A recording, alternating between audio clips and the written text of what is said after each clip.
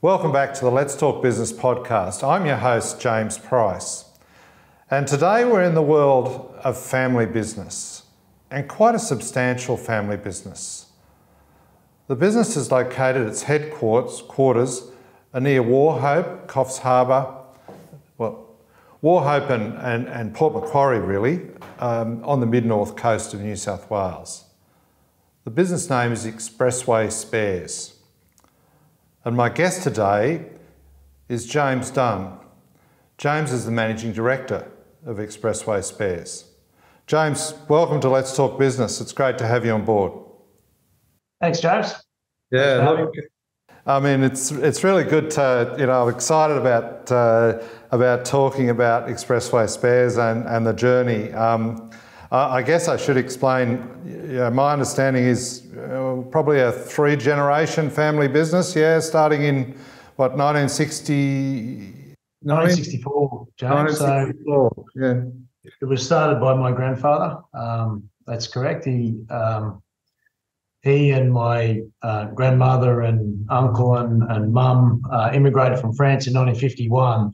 Yes. And they ended up working in a sawmill, or he ended up working in a sawmill west of Port Macquarie at a small place called Yarras, and he was involved in the timber game for a number of years, and ended up logging trucks and so on. But saw a gap in the market in relation to wrecking large machinery, and basically sold his log trucks and started Expressway Spares in 1964. That's amazing, and I guess did your family come out from France as a result of sort of the aftermath, I guess, of the Second World War and the hardships that caused? Absolutely. He was too young to have served in the Second World War. So he was in his mid-teens, in his teenage years through the war. And then post-war, met my grandmother and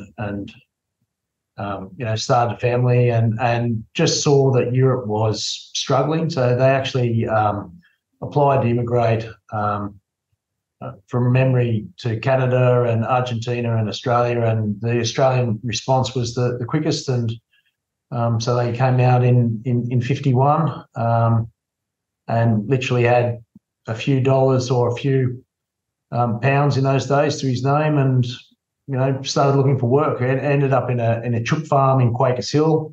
Oh yes, and that wasn't for him. Went to Coffs looking at banana farming and thought that was too hard of work, and then ended up in a garage in Port Macquarie working for a gentleman, and his board was a fair bit of his wage, and stumbled across this basically a sawmill, one of those sawmills where they had lived-in accommodation. So the job came with a small timber slab hut, and that's where they ended up, I think in 1952, and they were there for 12 years basically, and no running water, no electricity, pretty tough, and conditions that others were used to in Australia at the time. But for them, coming from my grandmother was from Paris and my grandfather from Orléans, just south of Paris, and but he was a hard worker and just saw a gap in the market, basically, James. So he could never understand why it would cost so much to get parts for either trucks or bulldozers in the logging game, and basically saw the wrecking and the gap in the market generally, and a machine towards the end of its useful life was worth more in parts than it was as a whole, and so they started wrecking machines where we are in 64, and you saw from your visit recently a bit of the evolution of the place, so it's just sort of evolved from there. It's amazing. I mean, we talk a lot as business owners and, across all walks of life about resilience today. But, I mean, your story just then's given me a whole another perspective on resilience. If you think about the forebears of your family as an example, I mean, the hardship they would have faced leaving loved ones and their lives in Europe to come to a place they'd never sort of known about before, and then to sort of find their way with, you know, little means but hard work, but still have the entrepreneurialism to say, but hey, there's a gap in the market. You know, that's amazing. Sure. Yeah. And look, he was lucky when he was working in the sawmill. He was lucky enough to see an old AEC truck, a 4x4 truck, and so he went to the local branch bank manager, which happened to be in Kempsey at the time, and asked to borrow the money to buy this truck and do it up and start on his own, you know. And the mill owner at the time had basically said to him, look, you know, if you are successful to, you know, purchase this truck, I'll take as many logs as you can to bring me. So he went to the bank manager with my grandmother and uncles then and mum in tow, and basically said, look, I'd like to borrow £500, half of it to buy the truck and the other half to do it up and get going and so on. And the bank manager, so the legend goes anyway, the bank manager said, you know, where's your collateral? And he said, well, they're out there and I need to feed them, so they're waiting in the corridor. And so he started off with the one truck, but because it was a four-wheel drive truck, James, he was able to haul logs in inclement conditions, you know, wet weather or dirt roads and so on. And so he just hauled logs 7 days a week, rain, hail or shine. And basically his competition, when it was raining, they'd, you know, in two-wheel drive trucks would basically end up in the pub or, you know, doing something else. And he was still going. He was still going. So he ended up then with half a dozen log trucks and drivers working for him, and he hauled logs, you know, day in, day out. He said you know, when he first got going with the log truck, he basically worked every day for about 4 years straight, except for Christmas Day. That's amazing. And that AEC, did we see a replica of that when Patrick, Belinda took us around the site visit? Yeah, you did. Unfortunately, the original was that far gone that it disappeared, you know, rusted into the earth basically. But yeah, so we did that up, had that done up for the 50-year anniversary of the business. Obviously, 9 years ago. So we'll be 60 years in business next year. And that's exciting. Like 60 years, is 6 decades of family and generations building a business. I mean, you know, it seems the first step was that gap in the market, basically bringing spare parts to the coalface, being the forests where they needed them for the machinery. Perhaps, James, step forward 60 years. Where's the business today? Give us a feel for what Expressway Spares looks like in all its glory today. Yeah, so I just, you know, we'll do a quick fast forward. It started through the wrecking of machinery, and that was all brands, Caterpillar, Diamond T Trucks, Elias Chalmers and other brands. And over time, you know, there was Komatsu and Terex and other stuff, International Trucks and so on. Yeah. And I suppose the feeling and the finding was that the Cat gear, just through the nature of the sophisticated inventory system that Caterpillar had, and they mark every part and so on, it was just easier to deal with when you pulled the machine apart. Yeah. So eventually the business quit all other brands and just focused on Caterpillar and used Caterpillar gear. And we used to deal predominantly in used gear, but then evolved and worked through the reconditioning process of parts and components when it needed reconditioning. My grandfather would have sold everything used in his day because, you know, it was just, you know, move it on and make a quick dollar and so on. But more and more customers would ask for a reconditioning of their component. And Cat gear and a lot of the larger mining gear is designed to be reconditioned and reused a number of times or within its design life or tolerances. So today we recondition basically parts and components for heavy earth moving equipment, predominantly Caterpillar, but also Hitachi. So we're in the large mining game now. So 777 truck size up to 793 trucks, D10, D11 dozers, large excavators in Hitachi, 120 tonne up to 500 tonne excavators, large graders. So we've evolved because the mining industry uses their gear 24/7 and treats it quite harshly. And there's a lot more value in some of the larger stuff now to competing with the Cat dealers and other dealers, Hitachi dealer and so on, in mining gear in Australia, in the Pacific, PNG and Sub-Saharan Africa and so on. And we also export to the US, sometimes into Europe and South America and so on, but we export all over the world now. So we, you've got some of the footage, I'm sure, of the place. And so it's been a slow evolution, but an evolution that we've now hit a real sweet spot in what's quite a complex and booming market. James, we were talking about Cat and servicing those parts.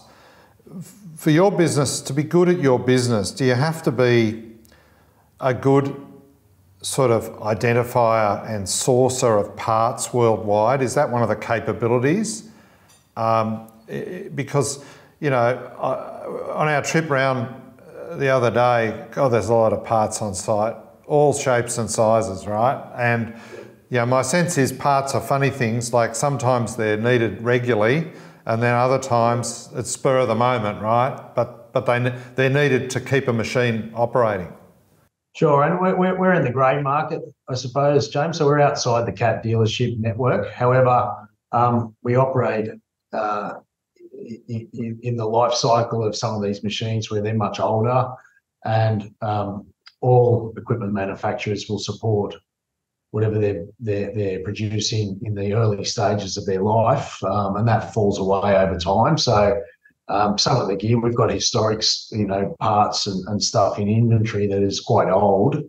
And from time to time, someone will call up and want something that's, 20 plus years old. And so there's a bit of that. There's also customers, a bit like any aftermarket supplier or service shop. There's, choice for customers in different industries. So you can go to an auto tune and then get your Mercedes tuned, or you can go to the Mercedes dealer. So we're in the grey market or outside the dealership network. And the dealers and Cat at one point saw us quite negatively. Yes. Just competition and just cannibalising, some of their market share. However, I think they've come to the view, well, I'd like to hope they have, that we're product support.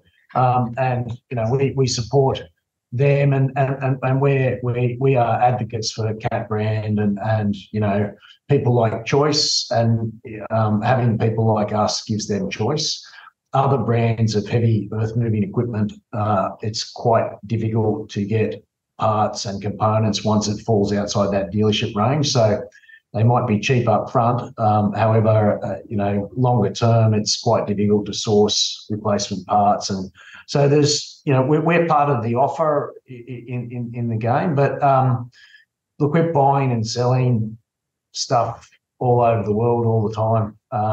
Mostly in Australia, obviously, because of logistics and so on. But look, there are Cat dealers that we know, and they know us, all over the world.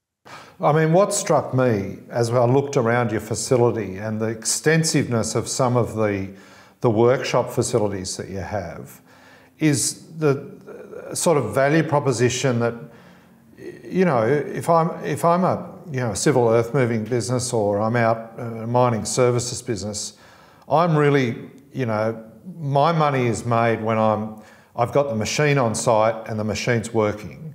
And looking around your business, I mean, clearly you have a number of clients that rely on you for those component and part switch outs where you're reconditioning, but you're sending them, a replacement version so they can keep operating. That's obviously quite a big part of your business as well, right?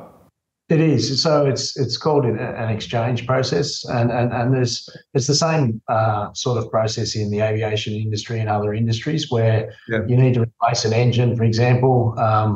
You forecast when you need to replace the engine. A reconditioned engine is sitting there waiting. The machine stops. You change the engine out. They send us the used one for reconditioning, and off they go and use that machine.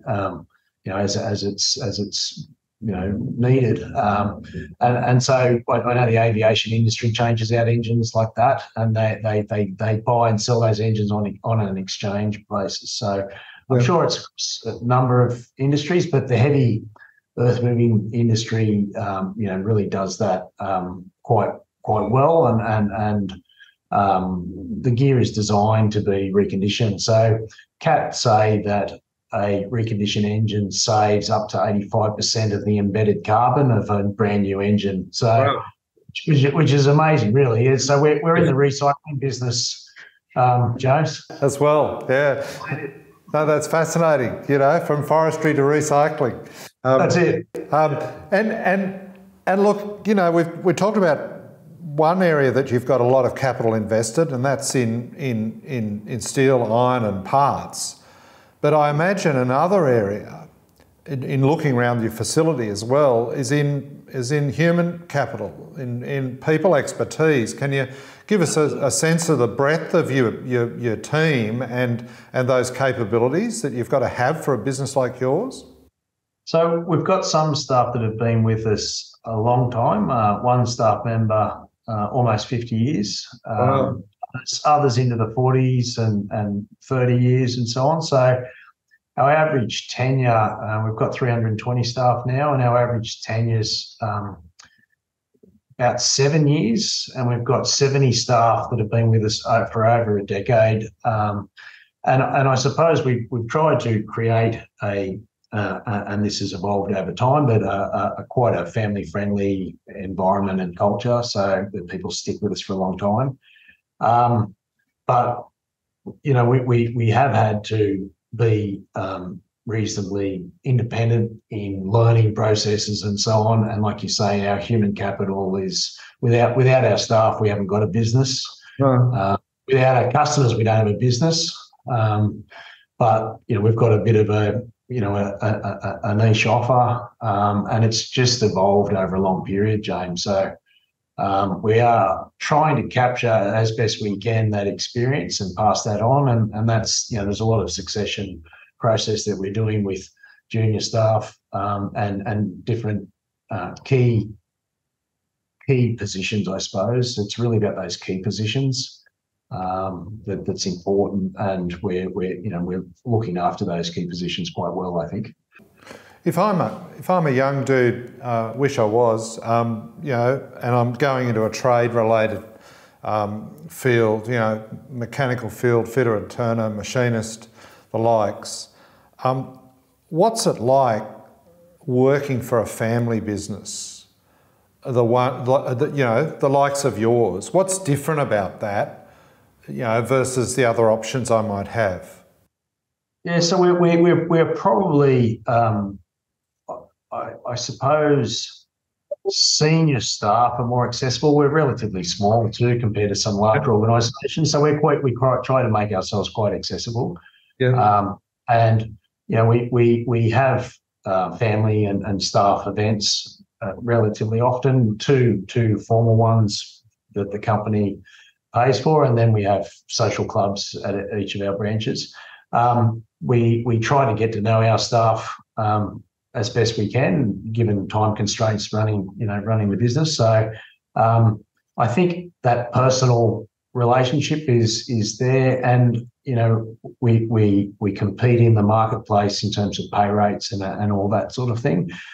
In large organisations, and that's generally whether it's family or or listed on the stock market, you can become a number, and it's quite a cold process in terms of the sacking or your hiring of staff. You're a real resource and a commodity. For us, you're a person and a part of our machine that we'd like to keep moving forward and growing. So we try to foster our staff and grow them within a career that they can have within our business, albeit relatively small business, and albeit that we want to also grow that business. So I suppose just the ability, and my uncle was managing director for the last 30 years and handed over to me on the 1st of July.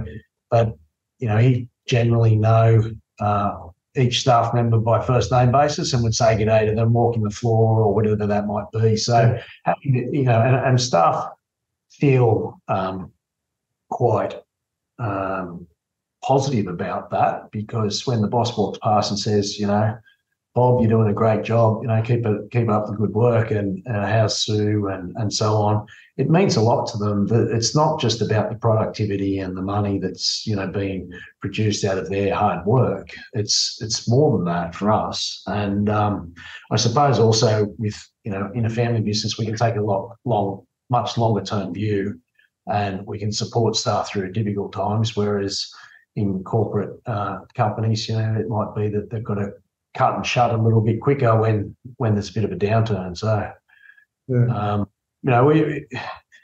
I suppose, James, we're small enough to be flexible and to ride things out and take a long-term view and invest in our staff.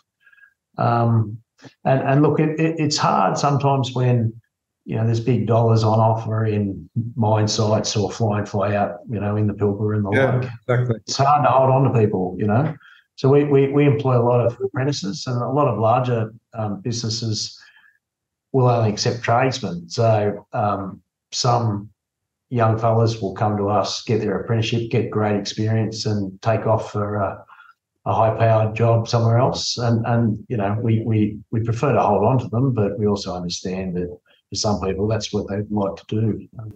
You've talked about a career, and I think you've hit on some key things there in terms of family businesses being, treating their team as if they are a member of the family in a sense, but also having that perhaps longer term view about the world and providing stability around that. And I guess, your retention rates are a case in point there in terms of, showing that obviously, your team values that. But what about for a family member in the business? You just spoke about the transition there. 30 years Patrick was in the role as MD. You've taken the reins as MD now. You're a significant leader in the business.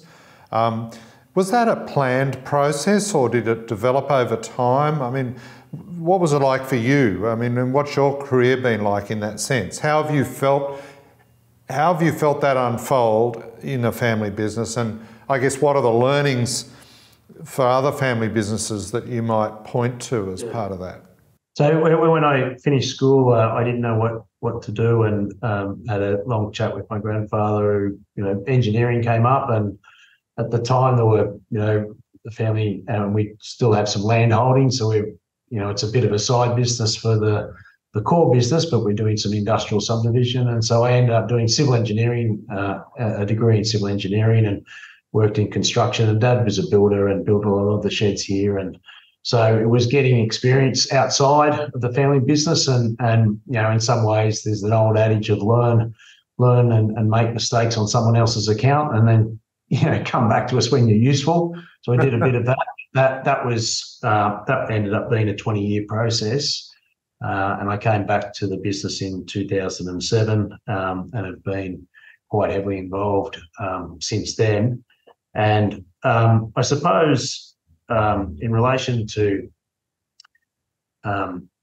dealing with family issues and a family business, it's much easier when people are in the business working away and understand the business, and the business issues in terms of having a common direction when others are not working in the business but have other needs or desires. Look, I want a dividend or whatever. It can create conflict when those in the business might have a much longer term view about things and are looking to reinvest and so on and so forth. So it's about, I suppose, aligning the family plan inside and outside the business. And there's no need for people to be, swinging spanners in this business. My two brothers are outside the business. One's in Melbourne and one's up north, and they're in technology and construction, so different areas. Happy to see things going well and so on, and very supportive of the trajectory. My cousin, Stefan, Patrick's son, is a sales rep. He works here, and mum that you met works here as well. So I suppose making sure it's aligned, that there's a plan for everyone, that, okay, everything's been invested or everything's been pulled out, whatever that is, and that those in the business and outside have the same goal, I suppose, for it. In terms of succession planning, my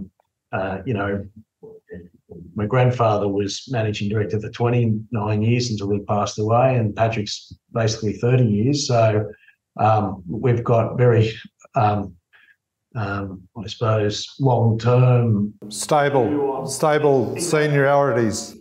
Yeah, exactly. And lots of nepotism thrown in as well, obviously. But, I've got a son who one day may or may not want to come into the business, but I think we're trying to set it up so that it's run professionally. We have independent board members to advise us as well. So we're trying to mirror a corporate structure with the family element. So, keep it professional, keep it neat and tidy, but also, keep it flexible enough that, okay, we can do things like decide to throw Friday afternoon drinks for whatever reason, and not have to worry too much about things. So it is a challenge, James. You've got to work inside and outside on the business, on your relationships, and family businesses are fascinating in a lot of ways because of that. They're all different, like all families. Yeah, no, James, I mean, I really respect you, because it's not an easy process, but I've seen some very valuable family businesses as a result of the ethic and culture that's worked at and developed. In leading, and I don't want to presume that you're the only person that's been leading it, but in leading part of that succession process for your time in the business, I mean, what have you got to have? Have you got to have a degree of patience, but have you also got to be, very transparent with, I mean, it sounds like there's a lot of talking and canvassing to get people on board. Is that some of the aspects?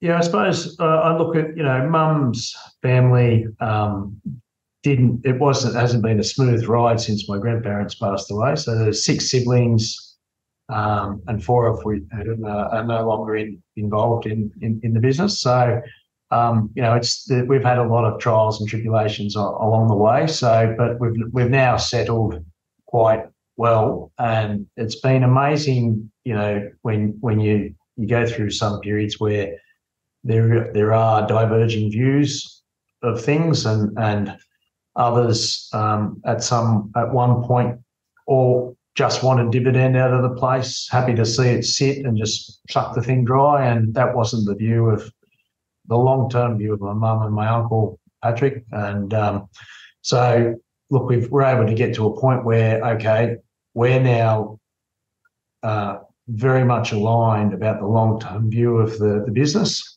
Yeah. And, you've just got to go through sometimes these trials and tribulations. And we've settled.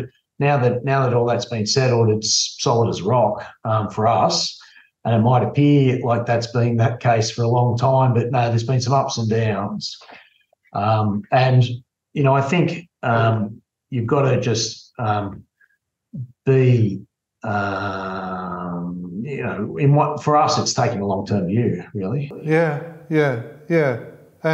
And getting people aligned, I can see that's important. And if you think about you as a leader in the business today with others, but in terms of your journey, what did you get from the outside experience away from the business that you use today, versus what have you sort of grown up with in the family that you use today, do you think? Are there particular qualities? Yeah. Yeah, so growing up observing my parents and my grandparents, the work ethic that they had to go through, and those, I suppose, legendary times of when they had nothing up at Yarras at the sawmill, and evolving from that, and then being quite successful, but then trying to hold things together. The business went through some tough times in the late 80s, early 90s, with a lot of debt and high interest rates. Yes. Being outside of the business, I suppose, different management styles. So I worked in a number of different construction-based businesses, and construction can be quite confrontational.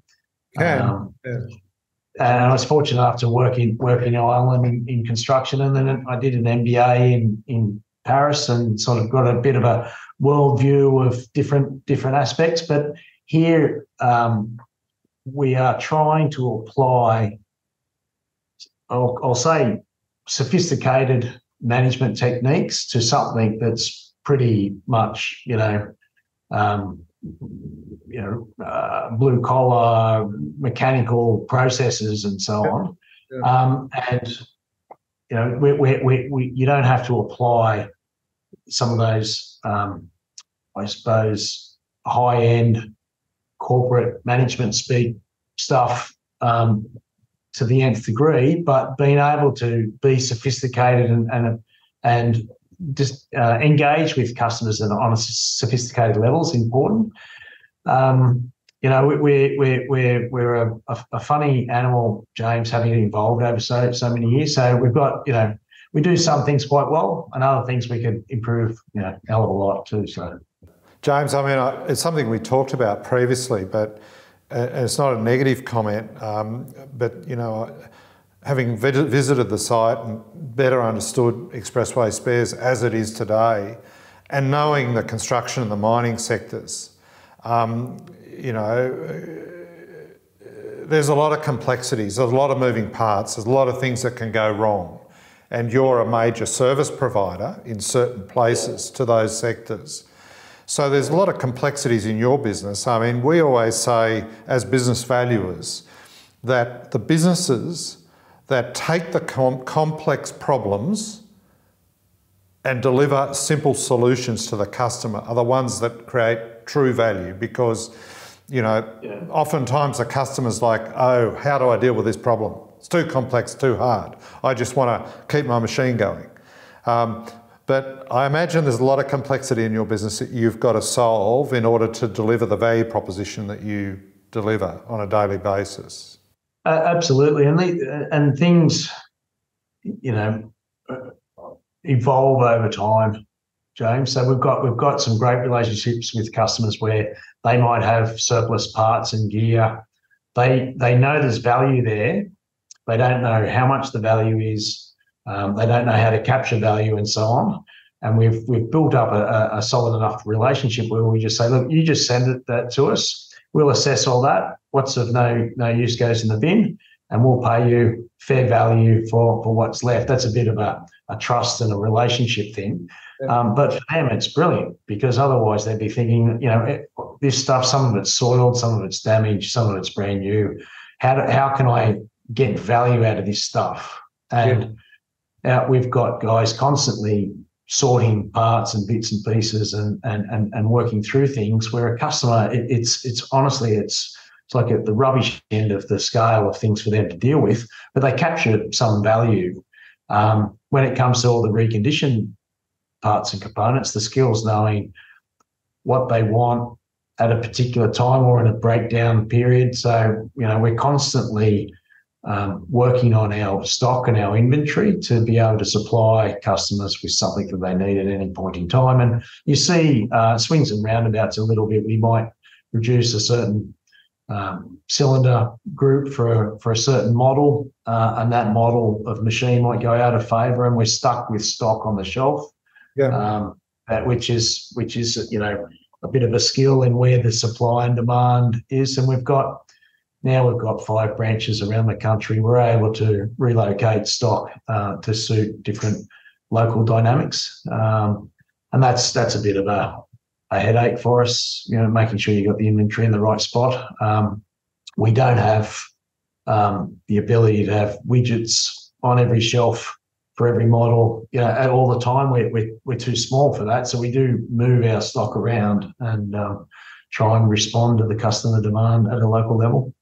I think you touched on sophistication before in terms of management processes and engagement, and I think in the last discussion you've kind of hinted at a number of areas of sophistication, where you're looking at customer needs and how to manage those carefully. You talked about your locations. I know you've got a very sort of new location up and coming over in the West. Can you talk to us about that, and in the context of how far you look ahead in terms of your growth plans and your development plans? Yeah, so a customer of ours around 10 years ago a customer and competitor in some ways wanted to quit their used parts in Perth, and they offered the whole package to us. So we bought all the stock and took over the lease, which is where we are now, and that was 10 years ago. So we basically jumped into their used parts business, which was a kickstart of business in Perth and yes. WA. And it's, there are different commodity types over there, as you know, James, iron ore and gold and nickel and lithium and so on. Not much coal. There's a little bit of coal down there servicing the local power market, but it's an opportunity for us to diversify away from East Coast thermal coal in New South Wales and coking coal in Queensland. So we're there 10 years now, and we just, with the, basically through the pending expiry of our lease, we decided to look around, came across a developer who's, now making us a purpose-built facility and will be multiples in terms of size of facility over there in WA. And, the aim is to basically try and rebalance our exposure to different commodity types. And, longer term, thermal coal, while some say it's got a future for many decades to come, others would like to turn it off. So we're trying to risk minimise by not having complete exposure to thermal coal, basically. So you have an exposure to iron ore and hard rock gold mines and lithium and other things, as well as your traditional coal clients. Yeah. Yes, and the goods, at the moment we're reconditioning goods here near Port Macquarie and trucking them across the country and exchanging them. So we're spending a lot on transport, and the idea is that we establish a facility over there and reduce our transport costs, and also provide a better offer for our customers. They can expect the goods as it's been reconditioned or the like. So it's a big step for us, and but in terms of the time frame, we could be in this facility for at least 25 years under the arrangements we have with the lease. So we're looking forward to being there for a very long time. And, that's coming back to the long-term view.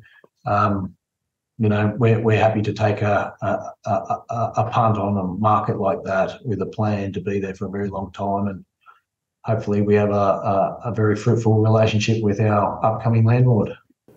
Look, I mean, that's fascinating, and the diversification that you're undertaking, which will help underpin the value of the business, I'm sure, because it'll, as you say, give that sort of counterbalance and risk mitigation. But I have to say I'm very envious of your longer term view, because in business today I think the world is such that we become very transactionally focused, and by definition that seems to move people's minds to just looking in front of them.